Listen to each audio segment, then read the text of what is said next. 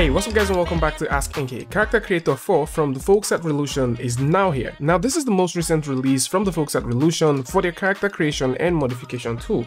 With more functions and features, Character Creator furthermore simplifies the process of creating stylized and realistic characters. And for those who like to take a look at how this actually works, there's going to be a link in the description that can take you right there, where you can see some of the cool features that now ships with Character Creator 4. With that said, we're going to dive directly into it and take a look at some of the brand new features that now ships with Character Creator. One of the many features that ships with Character Creator 4 is the rapid means of breathing life into your model. Now AnyRig can now be easily brought into Character Creator, and these can be converted to the non-standard characters for further refinement in Character Creator. Users can import their rig models from anywhere and characterize them by simply mapping the bones to the human IK system, which now exists in Character Creator, eliminating the need for 3D exchange. This would definitely save you time for multi-app switching, and once these characters are properly characterized, they would be motion capture and animation ready. Another interesting way of bringing life into your characters is by defining your characters with spring dynamics. Now this would bring for a much more fluid looking animation, especially for characters that have extended parts of their body like the tails, the ears, and furthermore. The spring dynamics is very interesting for exaggerated animation, and this needs to be done after characterization is fully initialized and ready for spring dynamics. With this, character spring system can be manipulated through its parameters to create the spring effect that you want. With the spring animation, secondary motions can now be easily achieved with a few clicks, and the best part of all of this is at any point in time you can choose to turn off and also turn on the spring animation. The brand new auto import feature for characters actually makes it easy for you to bring in rig characters and motion capture files from DAZ, Mixamo, Maya's Human IK, Unreal Engine, and Blender directly into Character Creator. And one cool thing is Character Creator will automatically identify the file and convert it to its non-standard characters with the joints and bones mapped appropriately and the Human IK automatically activated. And if you're trying to bring animations to retarget, this is quite easy. All you need to do is click, drag, drop, and automatically Character Creator will identify the motion profile, and you can apply this to the model of choice. So for those who are into motion retargeting, or maybe you've been thinking about ways to bring your character to life, then Character Creator 4 has something for you. And if you've used previous versions of Character Creator, you've always wanted to test out motions when you are done making your characters. And that is something else that Character Creator 4 is bringing. Your motions can now be viewed and checked in terms of physics animation and also cloth simulation. So if you have animations on your models right now, you can now easily play back these motions in Character Creator, check out the physics system, check out the cloth, the hair, intensify wind if you have to, and eventually render out your animations directly in Character Creator. Now there's a couple of presets for motions that you can now easily feed onto your characters without the need of importing motions from external source. And there are some pretty built-in camera cinematic angles that can just help you observe and also view your characters from different points. ICLONE 8 alongside with Character Creator 4 now connects directly to Nvidia Omniverse for a commercially quality render for those who like to push the bounds of the quality that they want for their models. Now this is available for both ICLONE and Character Creator 8, and once you purchase any copy of these tools, the Omniverse connector comes with these pre-installed for that breathtaking visual renders that you've always wanted for your animations.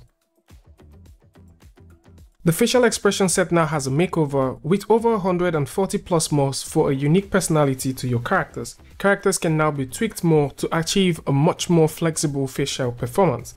Compatible with major 3D software supporting the AR kit, the advanced facial performance delivers even more. The standard level of 60 plus morph set had 11 main facial features, but then the 140 plus morphs bumps things up with optimized base level controls for the face, nasal, cheek movement, lip roll in and out, push and plucker, asymmetric quadrant control, advanced controls for the eyes, pupils, and so many others. And with the highlight features, changes can be made instantaneously on the viewport to show changes made to the morph slider, which is great for checking specific performances and expressions. At the same time, for those who would like to tweak and also get some custom facial performance, it is worth knowing that built on the previous iterations of Character Creator, Character Creator 4 now efficiently allows you to transfer meshes for sculpting and visual tweaking to ZBrush.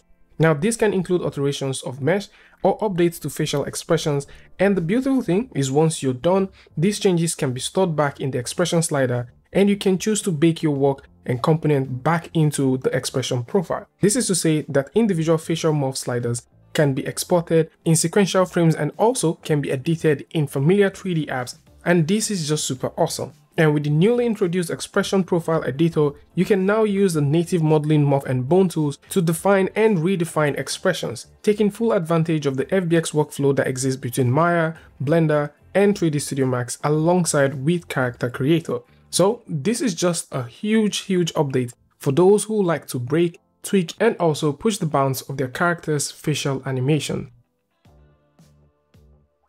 With Character Creator 4, meshes can now be imported, displayed, and categorized into group of child nodes via the Scene Manager.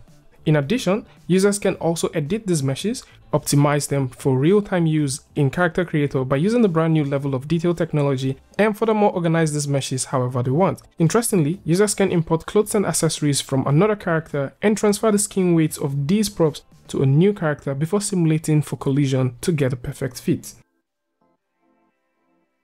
With a brand new ActorBuild now available in Character Creator, it is now easier than ever for artists to generate crowds for simulation and also for populating their scenes. You can now convert your characters in Character Creator to ActorBuilds. The beautiful thing about ActorBuilds in Character Creator is you're in charge. You're in charge in the sense that you can control the percentage of how much polygons you want to get reduced, and Character Creator, on the other hand, offers delta merge to ease out and also smooth out messy parts. And at the end of the day, you have a low poly resolution of your model that retains the quality of animation alongside with the texturing. So if you're into creating crowds, or maybe you would like to populate your scene, and you probably want to get the best performance in terms of computing, ActorBuild is right here to help you solve all of those problems.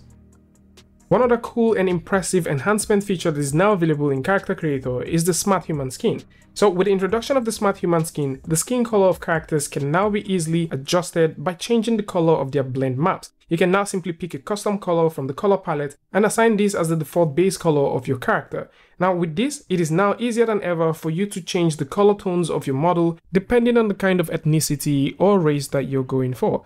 Now this feature is also available in SkinGen, which is a tool for skin layering and editing, but this process can be a bit tedious and excessive, which makes the Smart Human Skin a more awesome tool to work with, as you can easily achieve ethnicity and change the base color of your model with just a couple of clicks. And that's about it. For those who would like to take a look at some of the amazing features that are now available in Character Creator, links to this is going to be in the description, so do well to check it out. And of course, if you'd like to also see some awesome features that is now available in ICLONE 8, then you can also take a look at the link in the description and see that as well. Tell me what you guys think about this one in the comment section, and of course, if you like this video or you learned something from this, you can go ahead and give a like and don't forget to share with a friend.